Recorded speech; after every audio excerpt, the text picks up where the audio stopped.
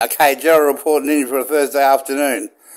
Gerald just went to the shop and purchased 3 passion fruit lemonades and rolled dare latte, mocha latte, ham, cheese and crisp bread, little nibbly bits, and also rolled crunchy Cadbury Dairy Milk eggs. Now, Jeddi's going to talk about XXL and Juicy and Jedi. Juicy heard all these stories too. XXL and Jedi used to have sex all the time, and Jedi only used to always wear ultra-thin condoms. After the ultra-thin condoms, the condoms only broke about 4 or 5 times the whole 1-year relationship. Only about 4 or 5 times. Because Jedi was real good at not breaking the ultra-thin condoms when he was having sex with XXL. Real good at not breaking them.